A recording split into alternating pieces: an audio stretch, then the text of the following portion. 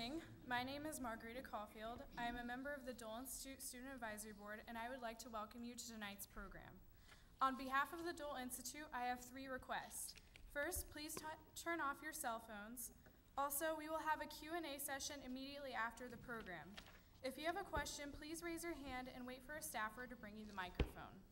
Finally, do ask a single question. Our director doesn't tolerate filibustering during questions.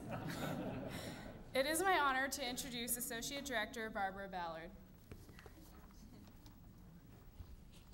Thank you, Margarita, and good evening, and we would like to welcome you to Eisenhower 1956, the President's Year of Crisis, Suez, and the Brink of War with Dr. David Nichols. You have your bio in front of you, and I'll just hit just a few of the highlights. As you know, he's a leading authority on the presidency of Dwight Eisenhower. His 2007 book on President Eisenhower and civil rights, entitled A Matter of Justice, Eisenhower and the Beginning of the Civil Wars Revolution, is described as the definitive book on Eisenhower's civil rights policies. His new book on Suez Canal crisis, entitled Eisenhower 1956, The Years of Crisis on Suez and the Brink of War. So we know that in terms of talking with him just a few minutes ago, he indicated that you really do fall in love with your subject, that you really get to know your subject. You may not like your subject all the time, but you do learn a lot about your subject. And I think when you read his books, you know that he has done that. I will also say that he is a former academic dean at Southwestern College in Winfield. That's his alma mater. A native of Kansas, he has a PhD in history from the College of William and Mary, and his dissertation, Lincoln and the Indians, Civil War Policy and Politics, was published by the University of Missouri Press in 1978, and Dr. Nichols and his wife Grace live in Winfield, Kansas. I also had the pleasure of sitting next to a very good friend of his, Bruce Williams, and I asked him quite a few questions, and I learned some things that you don't have before you. You will know that Dr. Nichols, are you getting nervous yet? Yeah. That Dr. Nichols. Yeah, he knows too much. Well, he didn't tell me everything, but played the violin. Also, his friend, Bruce, plays the violin and the viola. So they have known each other for many, many years. Being a music major myself, when you say someone is a musician, you realize that as a musician, there's a certain sense that you pay attention to, whether it's your note or the hearing or the feeling that you have for music. And a lot of that translates often to writing and getting to know who your subject really is. And I think that's probably why when you're looking at the books or reading them, you realize that his subject comes alive for you. You also know that the interstate system that we're on today, President Eisenhower was responsible for that. There's a lot of things he has done that he has not gotten credit for. And I'm sure you'll hear tonight what many of those things are. We have a quote that was done on the LA Times book review. It says, Nichols, Eisenhower 1956, captures the president and the nation as both battled a series of difficulties, including the president's shaky health, his re-election, and a pair of overlapping foreign crises.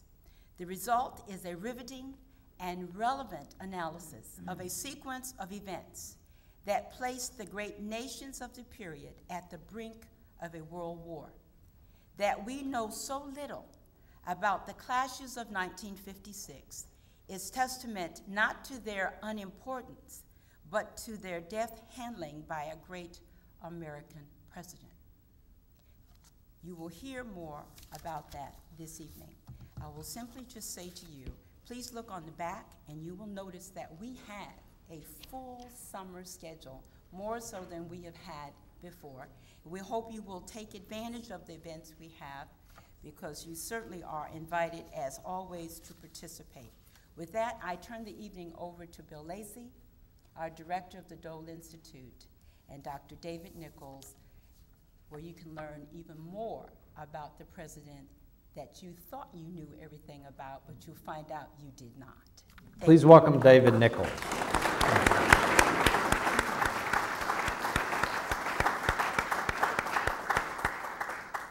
Dave, welcome back to the Dole Institute. You were here a few years ago to talk about your other book on Eisenhower, so we're glad. It's an honor to be here again, Bill. It's great to have you back. The Suez crisis occurred well over 50 years ago. Why did you choose to write about this story? Well, it was Susan Eisenhower, President Eisenhower's granddaughter, who first said to me that she thought this subject had really been neglected. And I knew about it in general terms. I knew that most diplomatic historians kind of treated it as the last gasp of colonialism. It wasn't treated as a major event of any particular kind, nor had Eisenhower gotten any particular credit for any great crisis leadership in it. And so the American literature, there were good British studies on it, but the American literature on it was very thin. The last major book on the Suez crisis by an American journalist, Donald Neff, was published in 1981.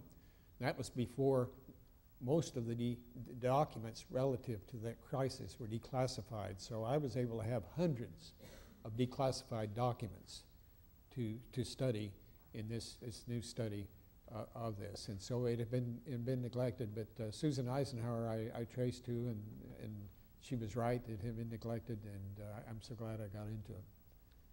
When you and I talked about tonight, we talked about really wanting to focus on this particular story and its importance.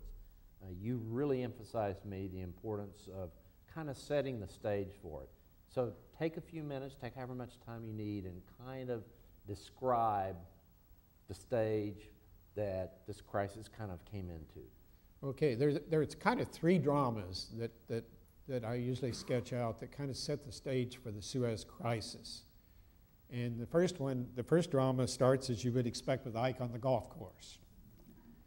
He was on the golf course in Colorado on September 23rd, 1955, and he got 4 phone calls on playing golf that day, and this irritated him greatly because this was before cell phones, you know. So he had to go back to the clubhouse to get each call, and 3 of the 4 calls didn't get through. The 4th one was from John Foster Dulles, the Secretary of State. This was an important call because in that call he confirmed to Eisenhower that the Soviet Union had completed an arms deal with Egypt. This was an attempt by the Soviet Union to change the balance of power in the Middle East. It was a very serious matter, and Eisenhower and Dulles agreed they need to send a message to Nikolai Bulganin, the Soviet premier, and Ike said he wanted to think about that overnight. And he said, I'll call you in the morning. That phone call was never made because Eisenhower went back to his game, but his game deteriorated. He began to be uncomfortable as the day went on. He didn't have much appetite for dinner. He usually had a drink at night before going to bed. He declined that drink.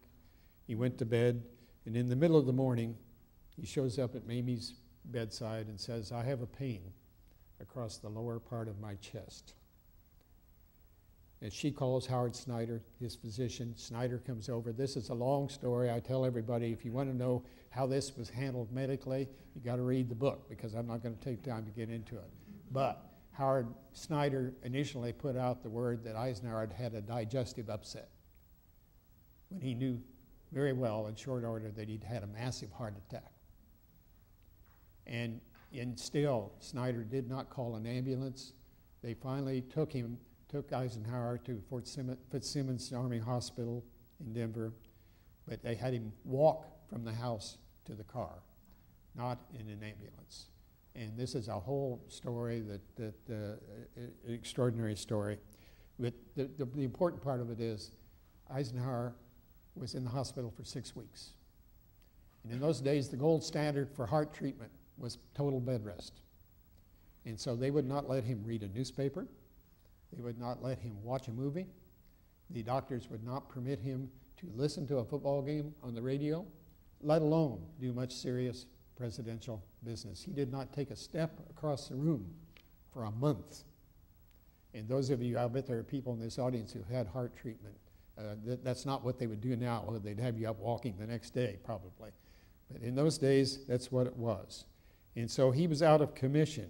Dwight Eisenhower was out of the White House for 3.5 months, except for 2 nights that he stayed there on his way to finish his recuperation in Gettysburg. But he didn't return. Remember, this was September 23rd, 24th, 1955. He goes back to the White House on January 8th, full time. And so he's out of commission at the very time when the first major American crisis in the Middle East takes place. And so that's the first drama. Drama number 2, related to his health, is whether Ike would run for a second term in 1956 or not. Now, I think he always intended to run, Bill. I'm convinced of that. People argue about it. I'm convinced he always intended to run. This was the age of Roosevelt. You weren't going to be a great president by not running for a second term. I mean, you would do that. I think he always intended to run. The question was, physically, could he run? And this, they wouldn't let him do much of anything else, so he could spend time agonizing about this, and he went through with various of his aides, all the people in his administration who might succeed him. And he trot them all out, and of course, everyone he looked at and mentioned, I won't go through all the names and mention them, not one of them had a snowball's chance in hell of getting nominated, let alone getting elected, except one. And that one was Earl Warren, the Chief Justice of the Supreme Court, and Eisenhower poured cold water on that prospect altogether. And if you want to know why, you have to read my other book on Eisenhower and civil rights, because there's a whole chapter on Ike and Warren in that, and they were political rivals in a way that's explained in that. So Eisenhower eventually convinces himself that he's going to be healthier serving than he is retiring. And that goes against the advice from his brother, Milton, and from his son, John. We don't know exactly where Mamie was on all this. She seemed to support whatever he decided he was going to do. That was pretty private between them. And so eventually, he gets clearance from the doctors. This is a whole interesting story. I mean, he has what I think is a sham physical exam on February 14th, 1956. But anyway, finally, on February 29th, 1956, he announces he will run for a second term, much too late for anybody else to gear up to do a presidential campaign. So that's drama number 2. Drama number 3, though, is the main one for our consideration tonight, and that has to do with the Aswan Dam. That's A-S-W-A-N, the Aswan Dam. This was President Nasser of Egypt's great dream to harness the Nile River for Egyptian agriculture and electricity, to bring Egypt into the modern age. And that he built his prestige around that. And so it's much too long to get into this, but Eisenhower and John Foster Dulles had a plan called the Alpha Plan that they proposed for resolving the Arab-Israeli conflict. And as you know, nobody still resolved it, but they made a plan. It was a plan that sounds like a modern plan. It talked about the borders, it talked about the refugees, it talked about the holy places in Israel. And John Foster Dulles presented that to the Council of Foreign Relations in New York on August 26, 1955. And part of that plan was aid to the Aswan Dam as a carrot to get Egypt to make peace with Israel. Well, the Alpha Plan was dead on arrival, as every Mideast peace plan has been. And by the way, if we're going to pick on Eisenhower about that, I mean, tell me who's been successful yet. But it was dead on arrival. But Eisenhower, in December of '55, when he began to get back into the swim of policy stuff, convinced the National Security Council that the United States should still provide some aid to the Aswan Dam, partly to keep the Soviet Union from doing it because they were toying with doing it. And so they do make a commitment in December of 1955 to give aid to the Aswan Dam to the Egyptians. Those negotiations go on early in the next year, but Ike doesn't pay much attention to them because he's concentrating on deciding to run or not to run, and after he decides to run, to campaign, and he stays rather disengaged from it. Those negotiations kind of broke down as the months went on. But then on June 7th, maybe I'm getting farther than you want to get into this. Is that okay? Okay. June 7th, '56. Okay, Ike has decided to run. Remember, we said he announced on February 29th. The United States have been negotiating with the Egyptians about Aswan, and the arms had been delivered to Egypt, and so you have this whole turmoil kind of situation. On June 7th, 1956, Ike appears to be fully recovered from his heart attack. He has 15 appointments that day, does a lot of meetings, goes to the White House photographers' dinner and laughs at Bob Hope's jokes, and comes home at midnight, delivers Howard Snyder, his physician, to Snyder's home, and goes back to the White House, goes to bed immediately. Howard Snyder is just taking off his clothes, getting ready to go to bed when the phone rings. And he records in his diary that he reached for the phone with a shudder because he knew only the First Lady could be calling at this hour. And he rushed over to see the president. Now, Ike had always had digestive problems. And so a late night visit by the physician to the president's bed was not uncommon. And so he went again, but scared to death that this was another heart attack because Ike had horrendous pain across his abdomen. It was just an awful pain. And eventually they figured out that this was an intestinal blockage. It was a blockage in the small intestine that they called ileitis. And obviously he was going to have surgery. This is another medical drama. I'm sorry, if you want to know more about it, you got to read the book. Another medical drama I don't take, but 13 doctors took hour after hour to decide what to do because they didn't want to stick a knife in a president who'd had a heart attack 8 months earlier. And they didn't until this was started up in the middle of the night, June 7th. Finally, at 2 a.m. on June 9th, they wheel him in for surgery.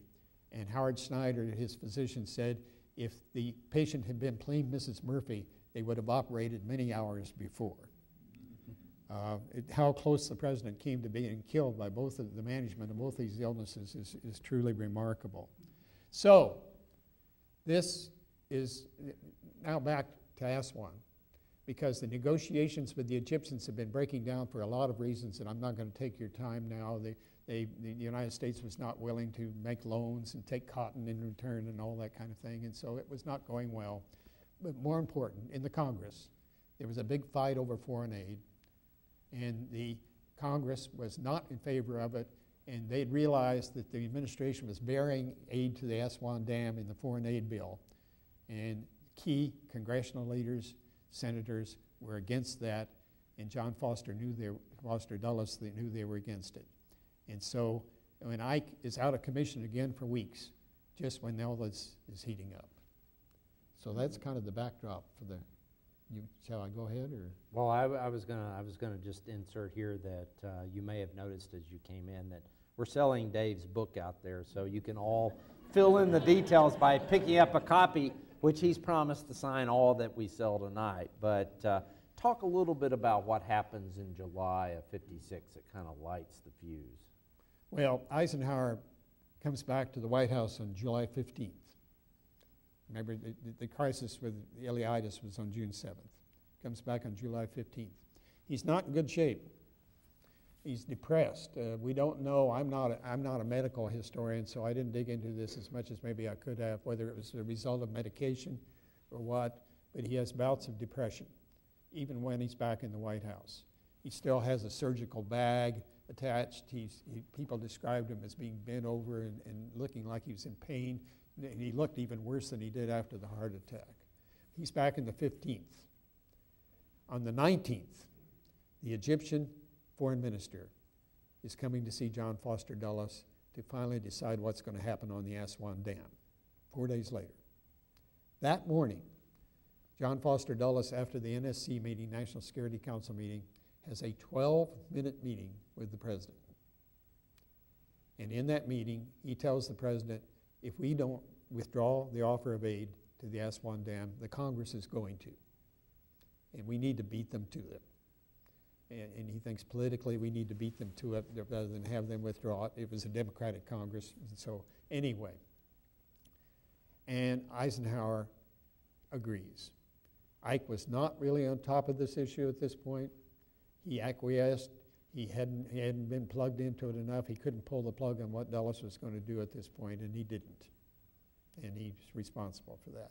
So Dulles meets with the ambassador that afternoon, and withdraws the offer of aid, pretty well insults the ambassador because he's saying that their judgment is that the Egyptian people would hate whoever provided the aid because of the austerity that would be forced on them to build the dam, and that really upset Nasser in particular, and issues a press release, and Dulles takes off for South America. The reaction in Egypt is remarkable.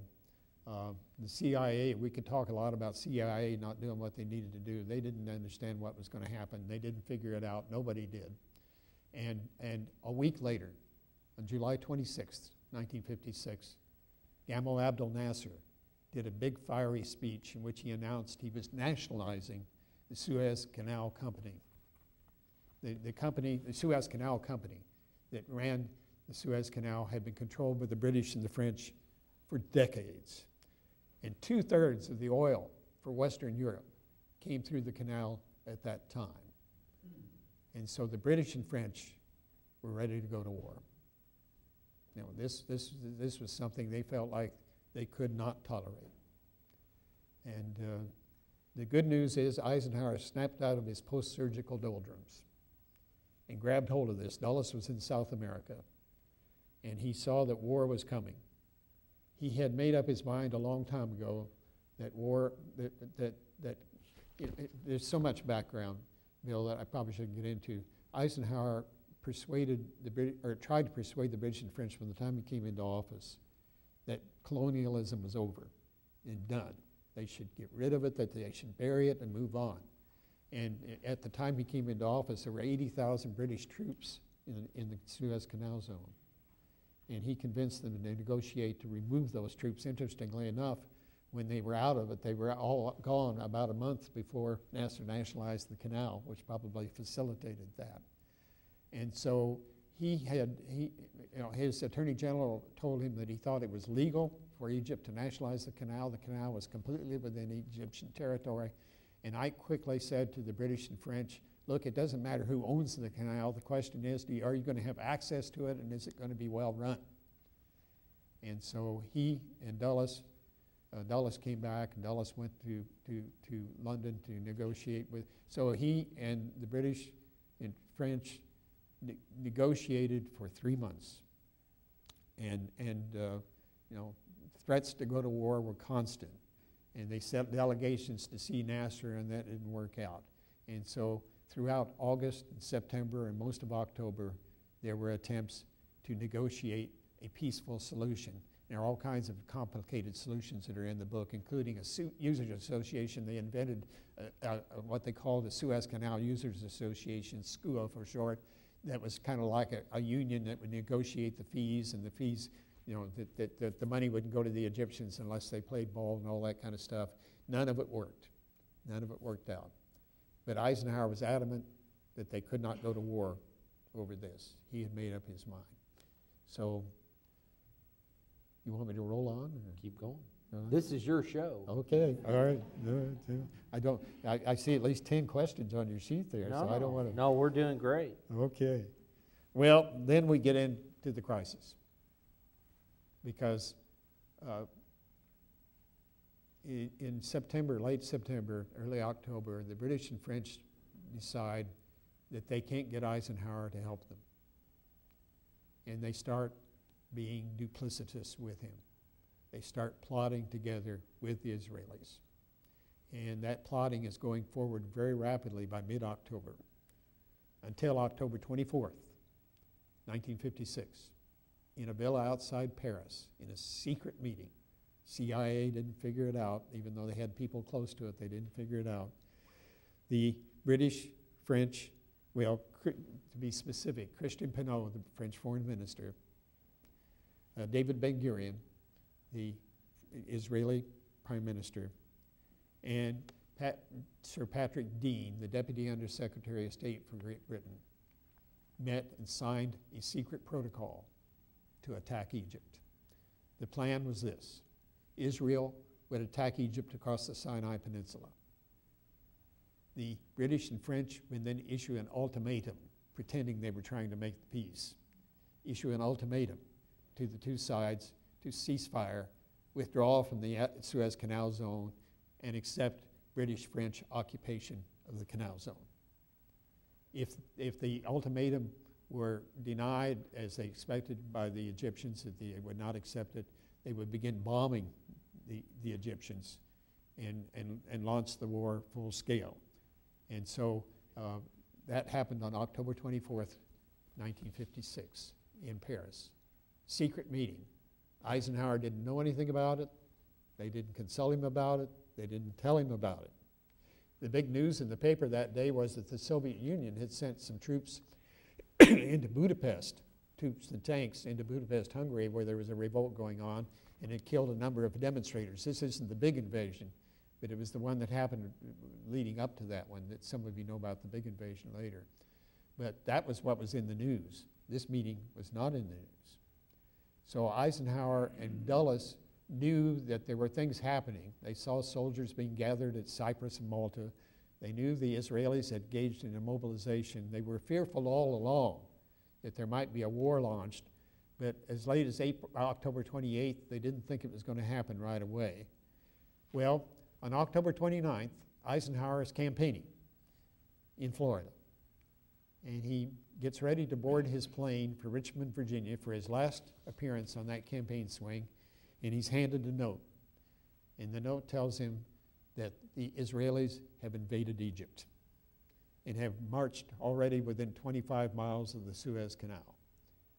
And Eisenhower flies back to the White House, meets with John Foster Dulles. If you don't mind me quoting him accurately, I will. He says to Dulles, send a message to the Israelis, and God damn it, tell them we're going to use sanctions, we're going to go to the UN, we're going to do everything we can do to stop this thing from happening. He was furious. He did not know at that moment that the British and French were going to come in, but he was afraid they would, because if oil quit coming through the Suez Canal, if Nasser blocked it, he believed they would, and he said that would open up a great rift between us. And Ike said to Dulles, I don't really care in the slightest whether I get reelected or not. We've got to fix this. Well, the next day, October 30th, the British and French implemented the plot. They issued a 12-hour ultimatum. It was impossible to do anything in 12 hours, but they issued one anyway. An ultimatum that asking the parties to withdraw within 10 miles away from the Suez Canal and accept occupation of the Suez Canal. And they assumed, this is the great, you see, Eisenhower decided immediately he was not going to support the Allies. He decided then on October 29th. He'd really already decided it. But the Allies thought, these World War II Allies, remember, he was their supreme Allied commander in World War II. They thought once they got into the thick of the fight, he would not desert them. And boy, were they wrong. And he said to one of his aides, those who began this operation can boil in their own oil. And when they were talking about providing oil to them if they needed it. He was not going to do it and insisted not. And so suddenly they found themselves out on that limb. And, but meanwhile, the bombing started on October 31st after the ultimatum expired. And a huge armada, the biggest armada seen in the Mediterranean since World War II, British and French ships with paratroopers were steaming toward Egypt. You know, October 31st was a little bit hopeful for Eisenhower on one front. At least the Soviet Union kind of pulled back from Budapest and announced that they were going to try to practice equality with the satellites. It was a confusing kind of statement out of them. This was really part of, for those of you interested in the Soviet Union, part of the power struggle going on in the Soviet Union, where Khrushchev had not yet consolidated his power fully. And it's part of what was going on there at the time, but we won't get into that too much. But bombs were falling, and you know, planes on Egyptian airfields were being turned into burning, smoking wreckage. Communication centers were being taken out. Nasser sunk a 320-foot ship in the Suez Canal filled with rocks and cement. They eventually scuttled another 32 ships in the canal. And Eisenhower that night, this is the 31st, decided he must address the nation. and he planned to do a televised address to the nation. John Foster Dulles, who we now know was a very sick man, tried to write a draft of that speech. And he took it to the president mid-afternoon, and Ike read it over and thought it was horrible. It was a terrible speech, and he ordered that a brand new speech be written, this time not by Dulles. And so literally, moments before the television cameras were ready to roll, speechwriter Emmett Hughes was handing pages of the speech to the president across the table. It was a terse, short speech in which he made clear to the American people that the United States had not been consulted or informed about this action in the Middle East. And he said plainly, and I quote, "There will be no United States involvement in these present hostilities."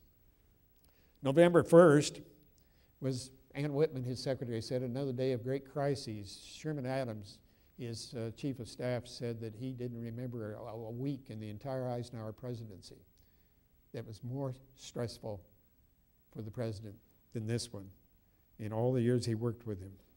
And there were rumors that the Soviet Union might deploy aircraft on Syrian bases. Ike asked the chair of the Joint Chiefs whether the Soviets could have slipped, that was his word, some atom bombs to the Egyptians. This was all those kind of worries. He canceled the rest of his campaign speeches except for Philadelphia that night of November 1. And what he said in that speech, he went to his convention hall in Philadelphia, and there were 18,000 partisans expecting a big campaign speech. And Eisenhower, instead, the reporter said, did a speech that was kind of a speech for all of the nation, the president of all the country. And this wonderful quotation I'll share with you. Well, he said that the administration had pursued what he thought was the path of honor of not intervening in Egypt or in Hungary, of opposing war in both cases. But he said, "We cannot and will not condone armed aggression, no matter who the attacker and no matter who the victim. We cannot, in the world any more than in our own nation, subscribe to one law for the weak, another law for the strong, one law for those opposing us, another for those allied with us. There can be only one law, or there will be no peace. We believe," he went on, "that the power of modern weapons makes war not only perilous, but preposterous. And the only way to win World War III is to prevent it." The morning of November 2nd, I'm probably taking too long with this. I'll see if I can summarize quickly. The General Assembly, Eisenhower said in that speech, the British and French had vetoed a resolution for a ceasefire in the UN Security Council. So Eisenhower took the unprecedented step of taking it to the General Assembly, and the morning at 4 a.m. on November 2nd, the General Assembly passed that resolution 64-5. And the Democrats were really attacking. L.A. Stevenson said, "We've alienated our chief and our ancient strongest allies. We've alienated Israel. We've alienated Egypt and the Arab countries. In the United Nations, our main associate in Middle Eastern matters now is the Soviet Union." Stevenson ended up saying, "I doubt if ever before in our diplomatic history has any policy been such an abysmal, such a complete, and such a catastrophic failure." Ike was not sleeping well by this point. His blood pressure was elevated, volatile. His heart was skipping beats. He had almost daily diarrhea. I told a staff member at the Eisenhower Library one time, the records are so good there that getting daily reports on the president's diarrhea was almost more information than I really wanted to have.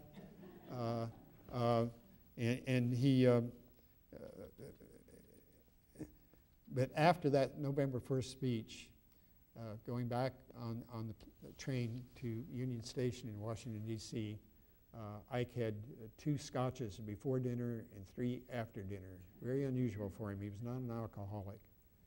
But this was of enormous stress on a man who'd had a very serious health issues during the year. And then the night of November 2nd, John Foster Dulles is rushed to Walter Reed Hospital, where he has surgery for a tumor, a cancerous tumor in his colon.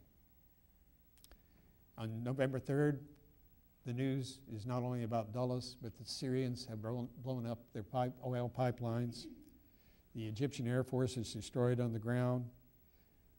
Eleanor Roosevelt attacks the administration for supporting the Kremlin, and Egypt, an Egyptian dictator against our oldest, strongest allies. Six Democratic senators of the Senate Foreign Relations Committee attack what Eisenhower is doing and say they agree with Roosevelt and with L.A. Stevenson, and they say that the administration of Eisenhower has been featured by, quote, 4 years of indecision, tactlessness, timidity, and bluster. And Stevenson that night, I won't quote it to you, but he talks about the president's health, and he says that the president's health obviously indicates that the most important person in the next administration will be Richard Nixon, because the president can't possibly survive. This is a real tough speech. I won't bother to read the quotation to you, but he was saying, as it turns out, you know, years later, Eisenhower outlived Stevenson, but we won't go there. November 4th, though, is the perfect storm. November 4th, 1956. Because at 4 a.m. in the morning, the Soviet Union sends 200,000 troops and 4,000 tanks into Hungary. And tens of thousands of Hungarians die that day. Eisenhower quickly decides that the United States is in no position to intervene. His allies are tied down in Egypt. Hungary is not accessible by sea. They could not attack by air or with troops without violating neutral countries. And he concluded the only thing they could do is help with the refugees, for something for which he's been roundly criticized. Meanwhile, in the Middle East, Israel now holds the Sinai and Gaza and 5,000 Egyptian prisoners. On November 5th, British and French paratroopers finally land in Egypt. And the Egyptian forces begin to surrender. And right in the middle of this, the Soviet Union throws fuel on this international fire by sending threatening messages to Britain, France, and Israel, saying if they don't cease the war, the Soviet Union would be prepared to use force to end it. And Bulganin, the Soviet premier, sends a message to Eisenhower proposing that they jointly use their naval forces to militarily intervene and end the war in Egypt. Eisenhower treats this proposal as, well, his favorite word is unthinkable. This is unthinkable. General Assembly had already passed a resolution. He saw it as an ultimatum, and he issued a strong statement saying that if the Soviet Union attempted to unilaterally intervene, it would be forcibly opposed by the United States and the United Nations. And he drew a line, in effect, in the Middle East sand. That evening, by the way, he was still in bad shape. His doctor records that he had a headache and had eaten only a dish of carrots and some yogurt since breakfast. Tried to lie down for a while. This is election eve, by the way. The election's the next day. This is election eve. Tries to lie down for a while. Isn't successful in taking a nap of any kind. And he's mumbling, I'm sure, with typical Eisenhower profanity to his doctor. The doctor records in his diary that he said if he were a dictator, he'd just gotten his ultimatum from Bulganin, and that if he were a dictator, he'd tell the Russians if they were going to move a finger, he'd drop our whole entire stock of atom bombs on them. But of course, he wasn't a dictator, and he wasn't about to do that. But it was a bad scene. He put, for the military folks, there are all kinds of details about how he put American forces on alert after those messages. Not only in the Mediterranean, but in the Atlantic and Pacific. All kinds of alert signals went out. Those forces remained on alert for most of November. And they were on alert against the Soviet Union, not against the British and French. Then November 6th is Election Day. And Ike has a meeting first thing in the morning before he and Mamie are going to go to vote in Gettysburg. And he says our people should be alert, because he noted that if the Soviets deployed planes, aircraft on Syrian bases, the British and French would bomb those bases, and then, as he said, the fat would be in the fire. But he and Mamie did go off to vote, but the White House staff got so worried after he left that they almost had him turn around and come back. They did fly him back instead of driving him back. They'd driven to Gettysburg. And because they had intelligence from Moscow, from Chip Bolin, the ambassador, that the Soviet Union was getting ready to take more serious action. They were worried. And so things appeared to be much worse. And at 12:38 p.m. that noon, Eisenhower walked back into the White House after a briefing, met in the cabinet room with 18 men, the top leaders of the defense and state departments, including the Joint Chiefs. And the Joint Chiefs presented all the steps for readiness for a major war with the Soviet Union that could be taken. And Eisenhower went through those steps, step by step by step by step, and okayed most of them. And in the middle of that meeting, he got a phone call. I'm really babbling on a long ways. Are you okay? I'm great. Go ahead and finish it. Well, we will have to break this off in just a few minutes so we can open for Q&A. Yeah, I think we can do that rather quickly. We could stop now and it'd be a real cliffhanger. You know. That'd really make them buy the book, wouldn't it? No, you go ahead. Except they know what happened, don't yes. they? Okay, I guess I better tell them. So in the middle of this meeting, he gets a phone call, and it's a transatlantic phone call from Anthony Eden, the British Prime Minister, who confirms, Eisenhower had some hints before, but confirms that the British have agreed on a ceasefire. We can get into Q&A about why that happened, why after all this preparation they agreed to a ceasefire. It was a very tense conversation. Again, I can't get into it in depth, but if you read the book, the conversation is very interesting because we have transcripts of this phone conversation between an angry, tense Anthony Eden, resentful to some extent. And Eisenhower immediately asked him if it's a ceasefire without conditions. And Eden says, kind of spits out the words and said, unless we're attacked. And Eisenhower brings up the technical troops, because the British had technical troops that could clear the canal. And he immediately said to Eden, he said, I don't think you should use your technical troops. You should put them at the disposal of Dag Hammarskjöld, the Secretary General of the UN. And in terms of a UN peacekeeping force they were hoping to put together, there shouldn't be any of the great powers in it, including the British and French. Eisenhower was at his best at this. He'd figured out all the ways that Eden might try to get a de facto occupation of the canal zone, because if they used the technical troops to clear the canal zone, then they'd be there, wouldn't they? And he wasn't about to let that happen. And so this was tense, but they got the ceasefire. But the crisis was really hardly over. But that's another story. This is the major watershed, and I think that's maybe a good point to stop and do some other things, Bill. Okay, that's great, Dad. It's a fascinating and compelling story. Let's open to your Q&A. We have Lexi has got a mic. Kristen has a mic. So raise your hands. Somebody will bring a mic to you. That was thorough, but I can't believe nobody has a question. There we go. There's no such thing as a dumb question in my classroom, so have a... Hello. Later on, Vice President Nixon, who was president, he had some kind of agreement with, was it still Nasser, about getting Soviet missiles out of Egypt. And then there was an agreement, I think with Jimmy Carter, something else had to do with Egypt and Israel. Okay,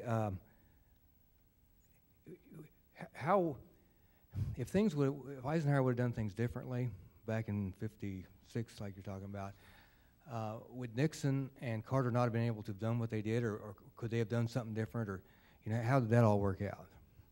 I'm sorry, I don't pretend to be knowledgeable about the two episodes you're talking about with Nixon and Carter. I really can't help you with that very much. I can talk about the implications of what Eisenhower did. Eisenhower saved Nasser. There's no question. If Eisenhower had joined with the Allies, Nasser would have been toast.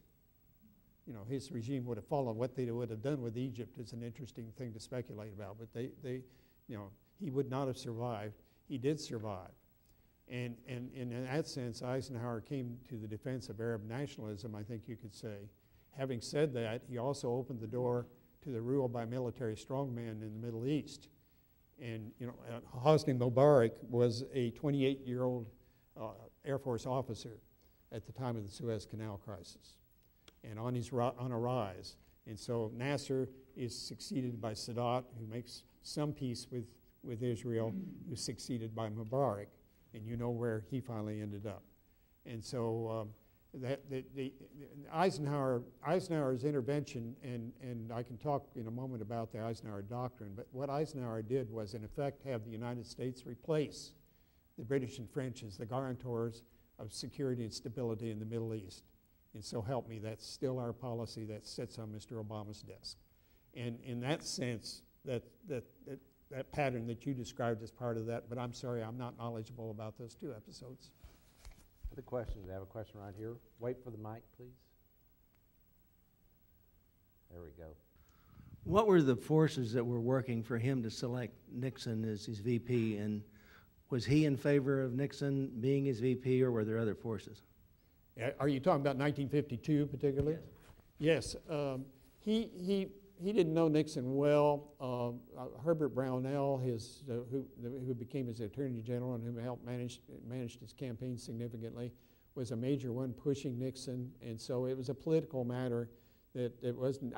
Eisenhower accepted him and was enthusiastic about him. Didn't know him well though before the convention. So it was a convention and political process, as I understand it. I don't pretend to be, I haven't done deep research on that campaign and how that was done. I know quite a bit about keeping Nixon for the second term. There's a lot of mythology around that Eisenhower and Nixon didn't get along and Eisenhower didn't want to keep him. That's all garbage. That's not true. Ike would have never kept him. And what you have to understand about Dwight Eisenhower is he was his own man. He did what he wanted to do. And he did put, as some of us discussed over dinner, he used a lot of people as lightning rods. Where John Foster Dulles was always out on the proverbial limb, so was his Attorney General, so was Charlie Wilson, the Secretary of Defense. Eisenhower was a very good politician in some ways. You know, while he wasn't a professional politician, he would protect his image, and if there were a hot issue, he'd let one of them take it. And so Nixon was a political surrogate for him in many regards, and did what Eisenhower asked him to do. And so, for example, in the Suez crisis, and when Eisenhower quit campaigning, he sent Nixon out to take his campaign speeches, and Nixon was very effective as vice president in working in Congress.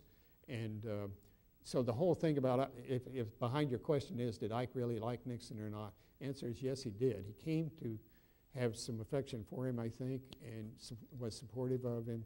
And I don't think in 1952, I can't speak with any authority on that. Questions right here.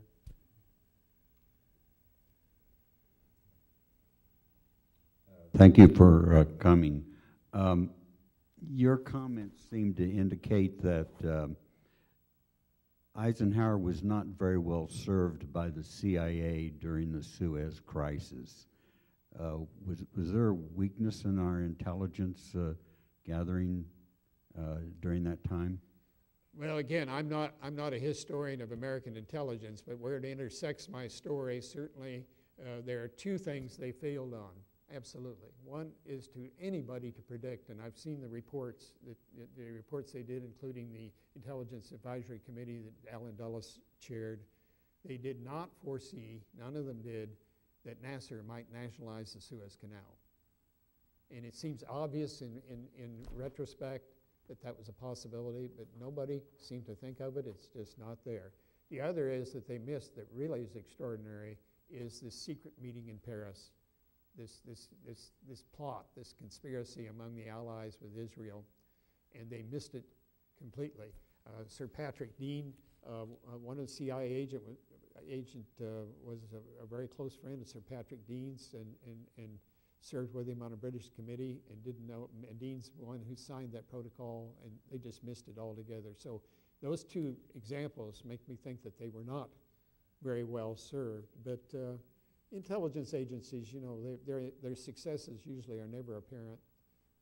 Osama bin Laden is an example otherwise, but you know, they succeed at a lot of things you never see, but you see their failures, and that's always true. Is there another hand right here? Let's do this, and then let's get one right up here, Kristen, front row. Dr. Nichols, could you tell us a little bit about the secret Bob Anderson mission earlier in 1956 to the Middle East, and perhaps speculate as to why Eisenhower sent Anderson, who was not then in the government, in lieu of Dulles, or one of the more traditional diplomatic channels? Yeah, Bob Anderson was a favorite of Ike's. He liked him. When he was talking about people who might succeed him in the presidency, he plainly said that he would be happy to see Anderson succeed him. A lot of the rest of us are never sure why on that. He was a Texas oil man. He had strong relationships with the Saudis in particular, and strong relationships in the Middle East. And so he sent them to see if they could resurrect, in effect, the Alpha Plan, this peace plan, and see if they could put it back together. And he spent a lot of time with Nasser and with David Ben-Gurion, and found that both parties really didn't want to make peace in that way. So the Anderson mission was a great failure. But just why Ike chose Anderson, I don't know specifically. I don't have anything quoting him on that. But he liked Anderson. He always did. He'd been his Secretary of the Navy. He eventually served him otherwise, and he just always liked him. And so Eisenhower was very cold-blooded about the people he used, but he had certain folks who were kind of cronies that he liked to use. But as a Texas oil man, I'm not sure Middle East experts would tell you that Anderson wasn't viewed that positively by people in the Middle East. But again, I'm not expert on that. Okay, we have a question right here. Yes, I wonder if you could speak a bit to the process by which the British were prompted to agree to a ceasefire.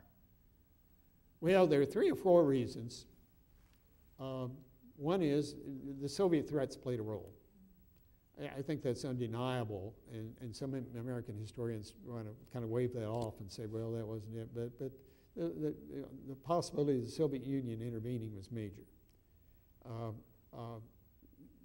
Just the shortage of oil, you know, the Suez Canal, as I said, 2/3 of the oil for Western Europe came through the Suez Canal. It was no longer working. The Syrian pipelines were destroyed.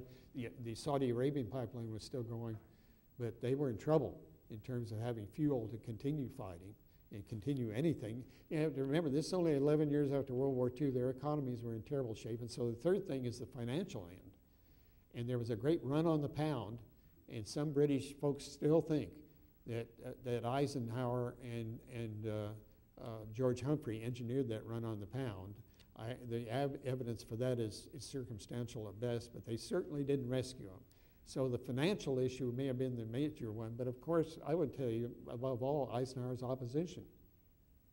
That ultimately, they couldn't make it. They were gambling that Ike would join them, and he didn't. And not only didn't, after the ceasefire, they initially would not withdraw their troops from Egypt, and Eisenhower refused to provide oil or financial aid to them until they made a public commitment to do it.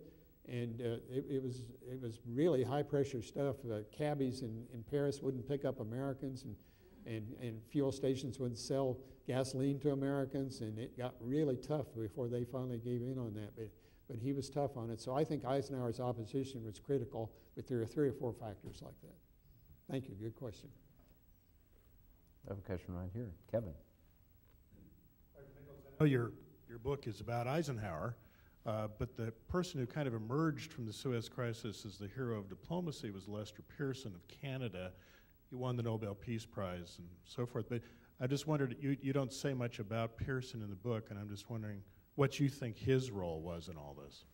Well, that's probably because I don't spend as much time as I should have on the United Nations. Pearson was, the Canadians did carry the water on the resolution that passed 64-5. For the ceasefire, and the Canadians did yeoman duty on that. And Lester Pearson, I remember one account where they were talking about what they were going to do to get a ceasefire, and about Pearson being in Canada with his pencil in the air, ready to sign the order to go and do it. So he did play a major role. I'm sorry, I didn't run into him that much in terms of Eisenhower's deliberations, and so that's the limit of what I do, and it is limited. I try very hard to look over Eisenhower's shoulder and say what was working with him, and so I think the negotiations with Pearson and the Canadians were primarily with John Foster Dulles. We have time for one more question if there is one. Okay. Aswan Dam discussion. John Foster Dulles canceled the sponsorship, and I thought in your book perhaps you danced a little bit about the responsibility that Foster Dulles carried toward a negative response. Is that true, or was he really against it, or was it an opportunity to turn something down? You're talking about the Aswan decision? Yeah. Oh, I think he wanted to get rid of it. I think he thought it was a bad deal. Yeah, he thought it was a bad deal, and he thought the congressmen were going to do it anyway, and so he wanted to, I think, take credit for it. I don't think, if I danced around it, I'm sorry, because I think he did not do well with this. He did not handle it well. Eisenhower didn't think he handled it well. But you can't abrogate the responsibility for Eisenhower either. He signed off on it. But he later on asked Dulles if we couldn't have done it in a very different fashion. But Dulles the next day says to some of his friends, he says, "Oh, we've made a great chess move here with Nasser, you know, and we put Nasser in a hell of a spot." Well, we know who was in a hell of a spot after the Suez Canal was nationalized. So I try not to editorialize in the book, but it seems to me evident that Dulles' judgment was rather poor about this. And it was not handled well. And Dulles is a great public servant. You know, on one hand, historians have said for so long Dulles ran foreign policy and Eisenhower didn't. That's false. Having said that, it doesn't mean he wasn't a great public servant. He was a great partner for Eisenhower.